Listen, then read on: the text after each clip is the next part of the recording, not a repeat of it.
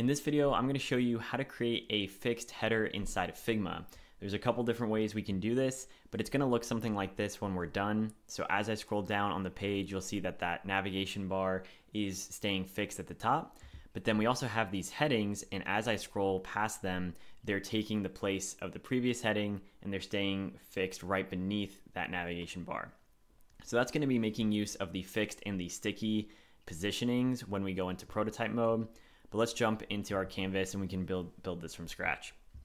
So I'm going to create a new artboard here, and I'm just going to be setting this to a desktop dimension. And let's go ahead and drag in our navigation bar. So I'm assuming you already have these elements set up, but obviously you can do this with just about any frame. Whatever you're grouping together for your navigation and your header elements, you want to go over to prototype mode. And like I said, under the position settings, we want to make sure that's set to fixed. And then on the entire artboard, you're going to select that frame and you're going to go to the overflow where it says scroll behavior and set that to vertical. So this will mean anytime you have content that's going off of the canvas, it's going to switch to allow you to scroll past that, and then the fixed header is going to kick in. So we don't have anything in here. I'll just create a rectangle and fill this up using auto layout really quick. So now if I turn off the clip content, you'll see we have all this stuff happening down here. And if we jump into prototype mode, I can start to scroll and you'll see that nav bar is staying fixed right at the top. So if that's all you need to do, then hopefully that was helpful and you can like and subscribe, but I'm going to show you how to also add in those headings. So we could just start to add in these headings immediately that we have here. So if I added them at the top, and we could change this in the prototype setting under position and set that to sticky. The problem is, as we start to scroll, the header and the nav bar is going to be staying fixed at the top. So we're still going to be able to see it, and it's going to start to cover the text heading that we have here. So what I mean by that is as I scroll, you'll see immediately that heading is being covered because it's roughly the same size, so we're not getting to see that. So the way to fix this is to actually not set the entire artboard to scroll. We're only going to set the body section, which sits beneath the nav bar, to scroll. So select your whole frame and change the overflow back to no scrolling.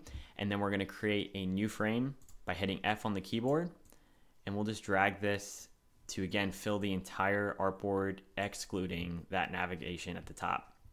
And you can rename this something like body or content or whatever. And we'll move this under the scroll section and then just drag all of our content into the body. Now what we're going to do on the body is set the overflow to a vertical scroll, and we don't need quite as many rectangles here, so I'll remove this and maybe change the orientation. It's a little easier to see.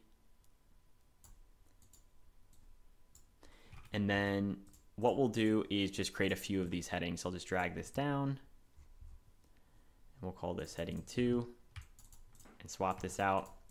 And you can do this with as many elements as you want. Obviously, you just keep adding them. And the important thing is to actually stack them in reverse order. So obviously we want to have the last elements be the most visible as you scroll. So meaning the heading 1 would be lowest, and then you have heading 2 on top of that and heading 3. Otherwise, heading 1's just going to always cover, or whatever element you have is always going to cover whatever layers are beneath it. So we have our different headings here, and we can throw in some content. And again, I'm just going to make sure that this last element actually does overflow, otherwise we can't show the scroll.